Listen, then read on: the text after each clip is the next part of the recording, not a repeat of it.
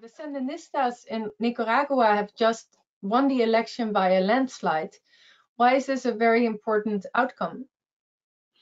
Well, it's very important because the U.S. has been trying, well, really since 1979 to unseat the Sandinistas. We have to remember that the U.S. installed the Somoza dictatorship in 1979 after years of invasions by the U.S. By the Marines. And the Sandinistas finally overthrew Somoza in 1979. Of course, after a very bloody time in which Somoza killed about 50,000 Nicaraguans. He bombed his own cities, right? Using Wow. U.S. aircraft, using U.S. military munitions. And once the Sandinistas took over, the U.S. very quickly organized the Contras with the help of Argentina, who was under a fascist junta at the time. And they terrorized Nicaragua for nearly 10 years. And then finally in 1990, the Sandinistas were voted out of office, really at gunpoint, right? The voters were made clear. In fact, the U.S. ambassador went around and campaigned with the opposition and made it clear, hey, you vote for the Sandinistas and Ortega and the Contra War will continue. And the economic war will continue. If you vote against him, both will end. And we'll even give you some humanitarian aid. So it took another 16 years for the Sandinistas to be reelected. And again, the U.S. moved quickly to try to unseat Danielle in the Sandinistas, claiming, of course, that they support democracy in Nicaragua when there's no evidence of this. The U.S. has never supported democracy there. That's the insanity. And again, I hope I'm not going on too long, but it reminds me of what Michael Parenti once said. I assume you know Michael Parenti. Unfortunately, he's not someone a lot of people know. But Michael Parenti said once, in talking about the East Bloc, he says, wow, the West always says, we need to return the East Bloc to democracy. And he said, what democracy are you talking about? These were monarchies and feudal states before the communists took over, But in any case, so what's important is the U.S. made it clear it opposed Ortega. The U.S. a few days before the elections passed new sanctions, another round of sanctions against Nicaragua. Again, making it clear, if you vote for the Sandinistas, we're going to impose these sanctions. And then within a day or so after Ortega was reelected, Biden signed those sanctions into law. So the importance is the Nicaraguan people did not bend to that pressure. 65% of the Nicaraguan electorate voted, 75% voted for the Sandinistas. When you look at the numbers, over 2 million Nicaraguans voted for Ortega out of 6 million total people. Wow. Right? A majority, I think something like 50% of Nicaraguans are below the voting age. So you can see this is a huge number. I think what I saw was just under 50% of the entire electorate voted for Danielle. Wow, that's a turnout that we in Western societies don't have anymore. Of course. And to say that somehow, and I was there, look, and I was an observer. I was there along with about 179 observers. I think that was the number I saw. We went all over the country, and I want to, what we saw is anecdotal, obviously, and you always have to be careful of that. But what I can say is that people who came to the polls clearly came on their own volition, voted the way they wanted to, and those votes appear to be counted. That is to say, whatever you say about the elections, they were free and fair, at least insofar as that day happened, which is really many times the only thing you can judge in any case. So, and we saw, yeah. For So our this, readers, yeah, can no. you explain a little bit more about who the Sandinistas are?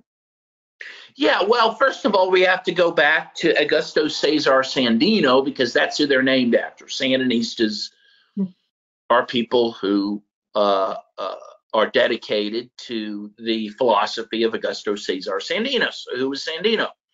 He was a poor peasant who led a guerrilla force against the United States Marines, who invaded Nicaragua several times in the early 20th century. The Marines were never able to defeat him. In fact, they could never even find him. He is a legendary figure. By the way, and there's debates about what the first aerial bombing, where it took place, but certainly one of the first places it took was in Nicaragua. The U.S. bombed Nicaragua in the early 20th century, again, to try to get at Sandino. The only way they got to him was through chicanery. I think it was in 1933. Sandino was,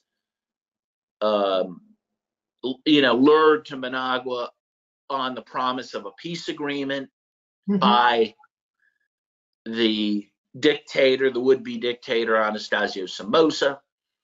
Somoza killed him when he came to Managua. His body was never found, and the Somoza dictatorship, backed strongly by the U.S., begins.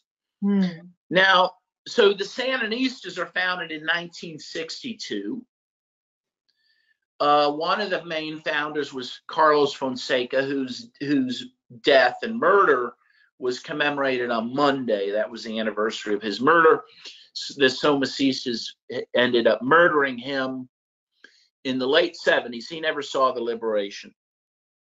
And they decapitated him, put his head up on a spike. This is what these people were, the Somocistas. They were horrible people. But in any case, Fonseca and others, and also including Thomas Borge, who did survive to see the victory,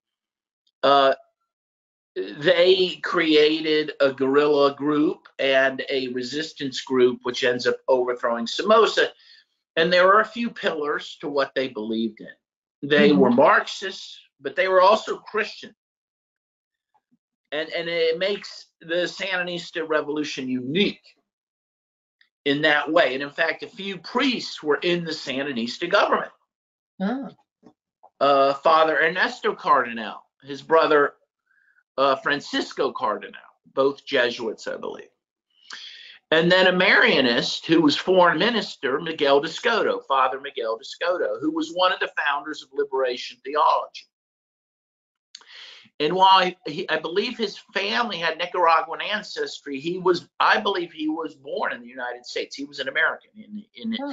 He ends up going to Nicaragua, I think in 78, before the victory, and he becomes their foreign minister, and he ends up becoming the president of the General Assembly of the United Nations. Not long ago, several years ago. He passed away recently, but before he did, he was president of the United Nations. So the Sandinistas were Marxists, they were Christian, they were also primarily agrarian, because Nicaragua was an agrarian society. A huge percentage of the population are small farmers, peasants, or campesinos, as they're called. And so the main promise of Sandino and the Sandinistas was, one, to get rid of the dictator and create a democratic country, but also to give dignity and rights and land to the peasants. This was the main objective, and these things, by the way, have been largely accomplished under the Sandinistas. So that's who the Sandinistas are. And Daniel Ortega was one of the leaders he was not one of the founders, but he was one of the early leaders of the Sandinistas, and he was the leader at the time they overthrew Somoza in 1979, and he's been the leader ever since.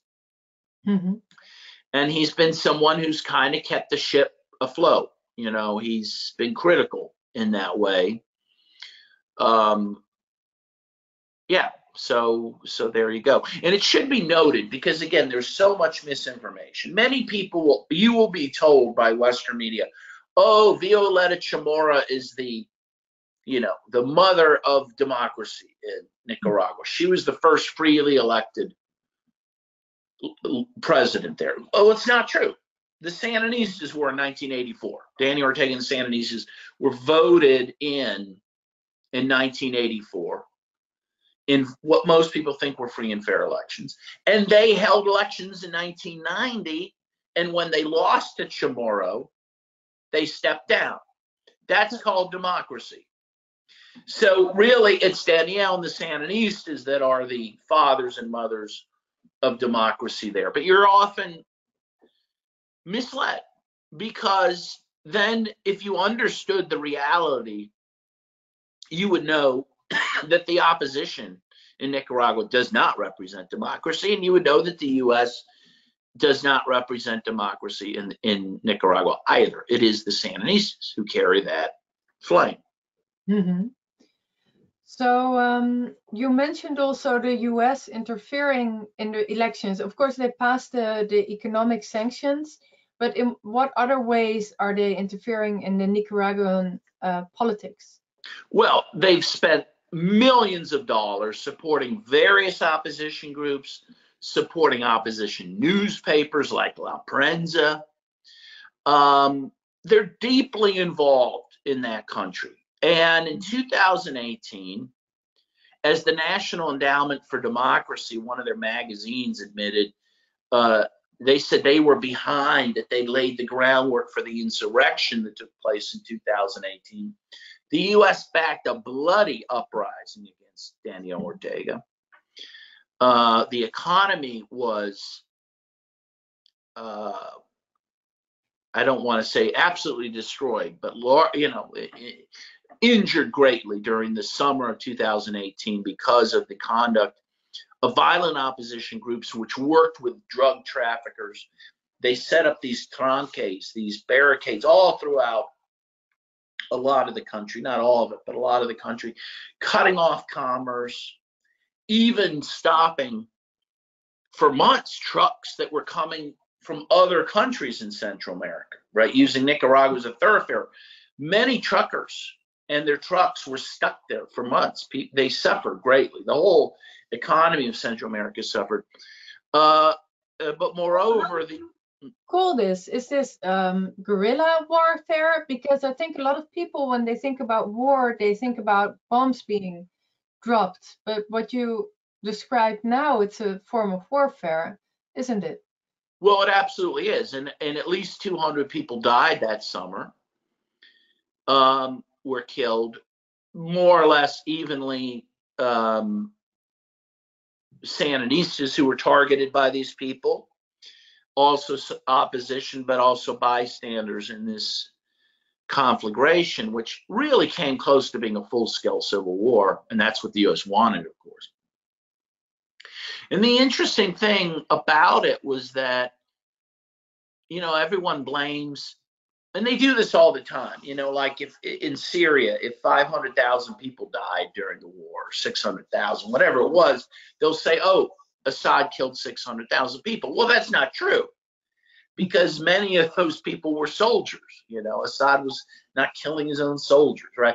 It was a war, and so people died on both sides. To give him the full tally of the mortalities is ridiculous. And the same thing happened with what happened in Nicaragua. They'd say, oh, Ortega killed 200 to 300 people. It's not true.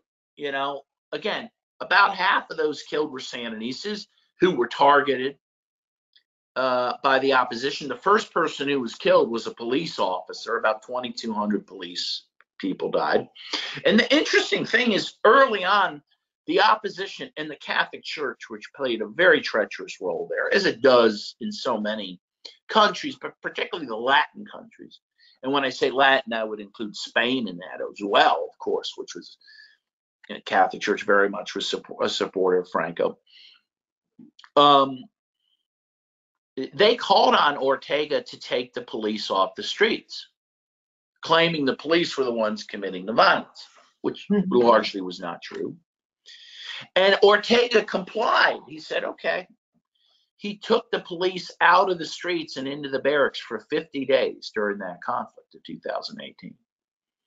And truthfully, it was a brilliant move because, one, he did what the opposition asked, but he also knew what would happen. It would show the people who was committing the violence, because the violence continued. And it wasn't the police doing it. The army was always in the barracks. The head of the army said early on, hey, we defend the country from outside forces. We're not getting involved in this. They never went on the streets like Somoza's army, which did fight their people. And then the police were off the streets for 50 days. So the violence was continuing. Who was committing it? It was these people manning these tranques who raped people at these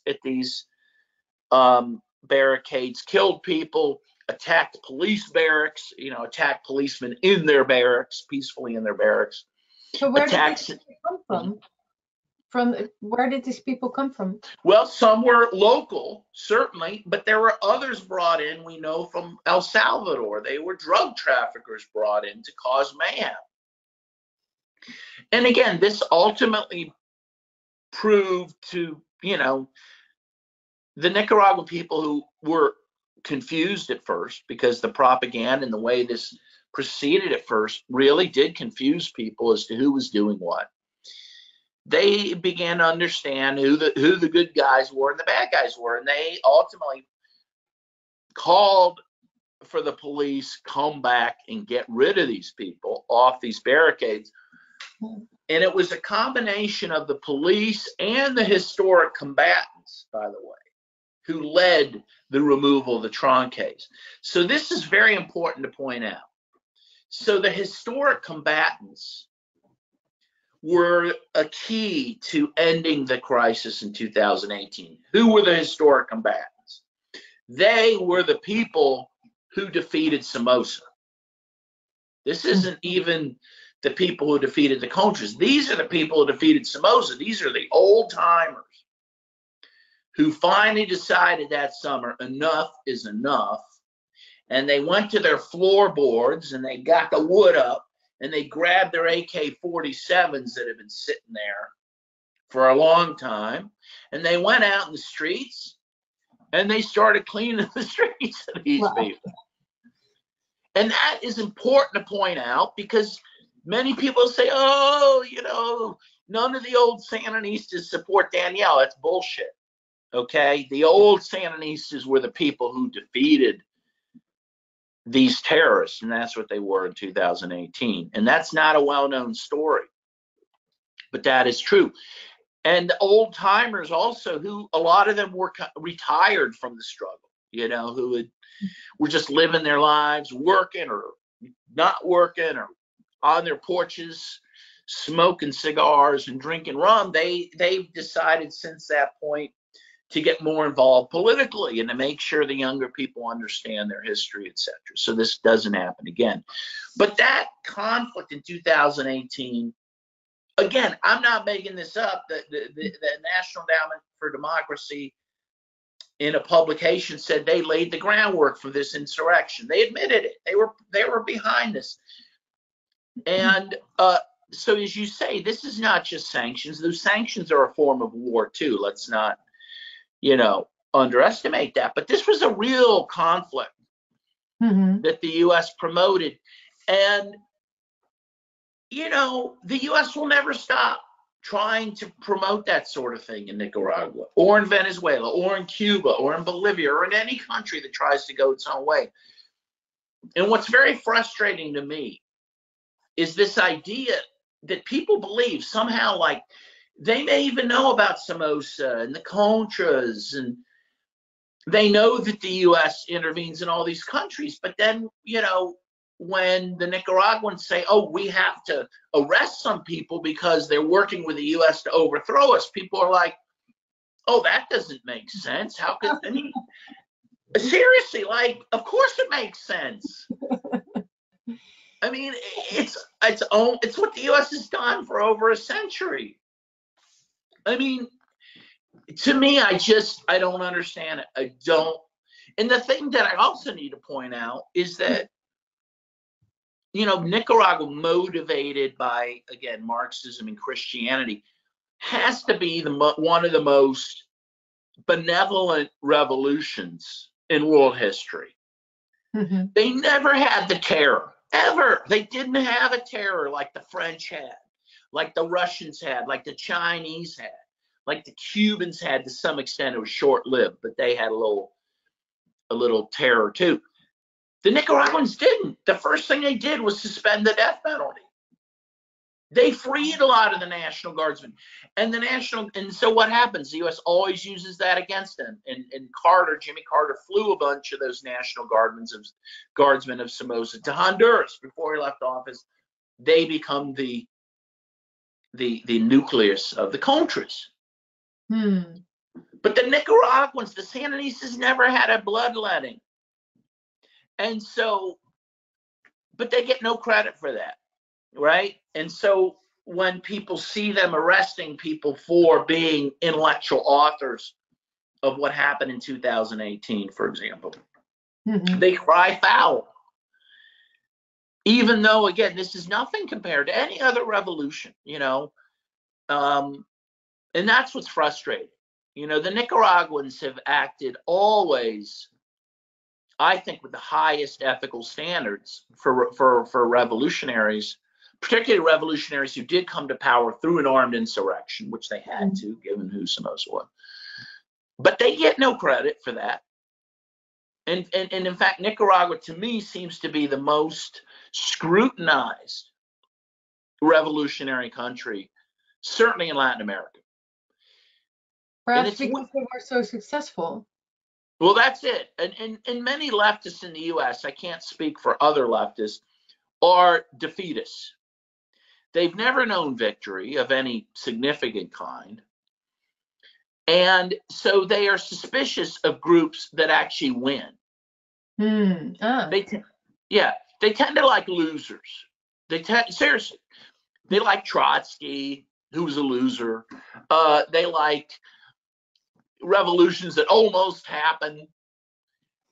Once the revolutionaries come to power, they don't like them,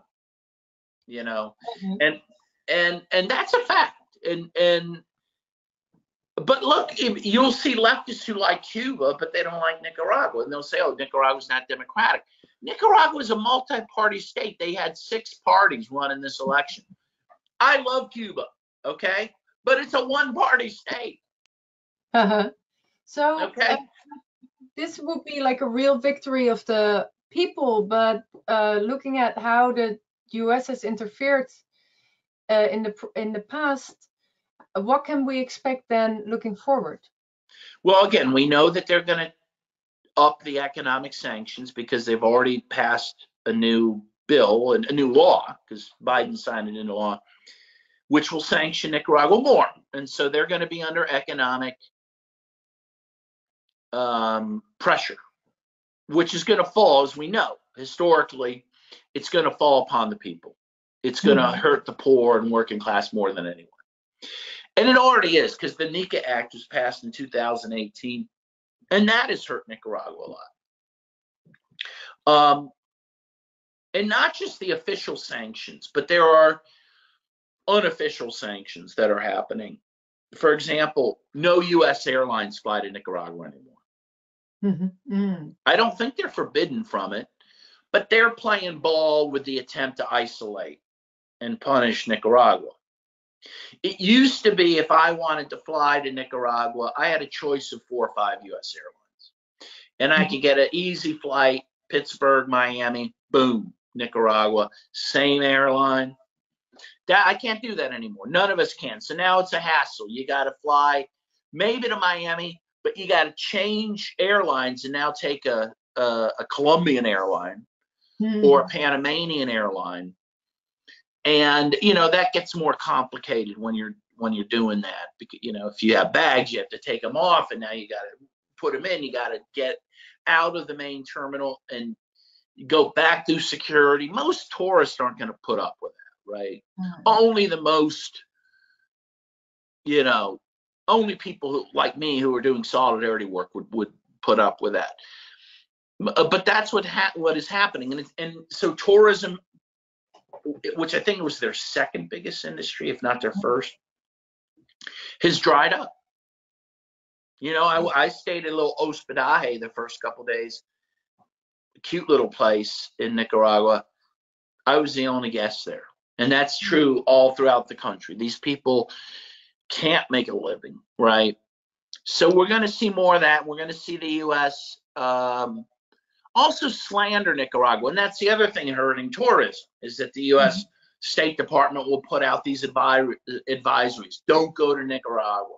It's not safe. Government's a dictatorship. And then, of course, people, again, your average tourist who was going to go there to look at monkeys or something isn't going to go. And so that hurts them. The other thing that's going to get affected, and already is being impacted, because I know this from my own personal experience, because I send money down there to help people. Remittances are being cut off. It's harder to send money to people. That was another big part of the Nicaraguan economy, are remittances usually from their relatives who live in the U.S. So what's going to happen is their economy is going to be pounded. The stalwarts, which there's many, again, there's 2 million people out of 6 million total who voted for Danielle. They're going to stay with the revolution, but people on the fence are going to start blaming the government for the fact that things are getting bad. And that's the whole point, right? The whole point is to punish the people and then hope that the people oust the Sandinistas, either through an armed insurrection or through an election like happened in 1990. And the U.S. will continue to fund opposition groups, fund opposition papers, things that we would not put up with in this country, by the way. And they're going to support some violence. In fact, and I haven't seen much written about this, but when I was in Nicaragua in, I guess, 2018, 2019, someone from I think it was from the National Police, was saying that there are a few hundred armed Contra-type groups in the countryside that still exist. And so CIA connections, right? I'm sure. Yeah. There's no question about that. So basically, Nicaragua will be under what they call a low-intensity war, which is only low intensity for the U.S., not for Nicaragua. I mean, for them, it's high intensity. And we'll see what happens. I mean, again, the fact that they won this election, the fact that they won and it was peaceful, that's the other thing. People aren't rising up there against the elections. And the elections were held peacefully. So that's a victory in itself, but the U.S. will not stop. They never stop. They never stop. So I had another question, because I noticed that, like in Western countries, after all the COVID lockdowns, there are a lot of disrupted supply chains and empty supermarkets. But I also read that the Nicaraguans have food independency. And I was wondering, how did they achieve this? Yes, well, you're correct. So Nicaragua is approaching 100% food sovereignty, which means that they grow nearly everything they consume. And this is why in 2018, this is why the government could survive. And this is why the people survived, because they were able to continue to eat, because they weren't importing food. They were growing it locally and getting it to each other. So this is an amazing feat. How did it happen? Go back to what the Sandinistas are. They're primarily, agrarian movement. And so they focused a lot on giving land to the peasants, over 100,000 peasants. have gotten land. Providing free education, free health care. I mean, things which benefit everyone, but again, particularly benefit the poor and people who had nothing like that before, including the peasants. And supporting agriculture, actually giving supplies and livestock to the peasants. I was on one co-op and they showed me this giant pig that was a sow that had reproduced, and they said, "Oh yeah, Danielle gave us that," So that they've really promoted that, promoted food independence, and they're the most food independent country south of the United States in the Western Hemisphere, to the extent that they even send food to Cuba and Venezuela. Okay, wow. And this is an amazing feat, and this is what will make it harder for the U.S. to succeed there. They won't starve people out. They may want to do that, but they won't be able to do that. Now, what they will be able to do is probably cut off some medicines from people. Certainly do that, and other life-saving supplies and whatnot. But food, no. So that is one advantage Nicaragua has over all these other countries. And is the government, so what I notice in the Middle East and Southeast Asia is that a lot of countries, they don't regard the US as a reliable partner anymore. So they start these economic partnerships with China and Russia.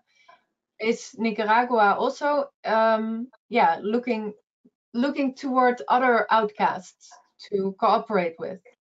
Well, of course. I mean, they already have found those people. They work with Russia. They work with Iran. They've done that. Now, well, I'll tell you an interesting little fact, which a lot of people don't realize, and I didn't realize it until I had a discussion recently with the Nicaraguan ambassador to the UN. You might be surprised I didn't say the People's Republic of China. Nicaragua is actually close to Taiwan. Oh. Not ideologically, but what happened is in 1990 and starting forward, the Taiwanese opened up all these maquiladoras in Nicaragua that at least at one point employed about 300,000 people. Some of those jobs were lost during the 2018 crisis, but still they employ a lot of people. And so when the Sandinistas came back to power in 2007, they had to decide, okay, are we going to recognize the People's Republic of China, who we actually think a lot alike with, or are we going to stay with the Taiwanese? And they stayed with the Taiwanese, who sent the largest delegation of any country of the world to Danielle's first re-election in 2007. They sent over 100 people and made it clear, we want to keep working with you. We want to keep running the factories. We want to do development work. And again, Danielle, being a very practical person, said, okay. So they've stayed with the Taiwanese. But I'm told that the time may be coming soon that they'll go with the People's Republic, who ultimately can do more for them if they want to. And that may include helping them build a canal, which would be the biggest canal in the hemisphere, much bigger than the Panama Canal. Because of the geography of Nicaragua, which again is something the U.S. really, really would oppose. The U.S. has coveted a potential canal there for a long, long time. They always wanted that, even back to the early 20th century when we had the Panama Canal. Because they always wanted an alternative in case the Panama Canal was closed up or whatever.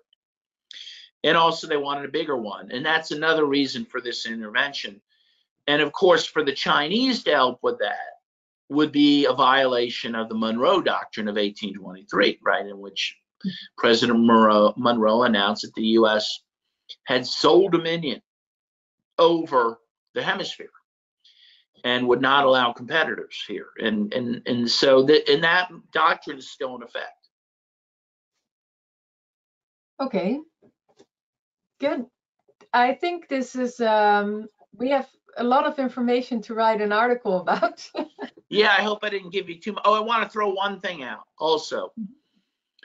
Nicaragua for 3 years in a row, in 3 recent years, I'm not sure the most recent, but for 3 years in a row, from like 2018, 19, 20, was number 5 in the world for gender equality.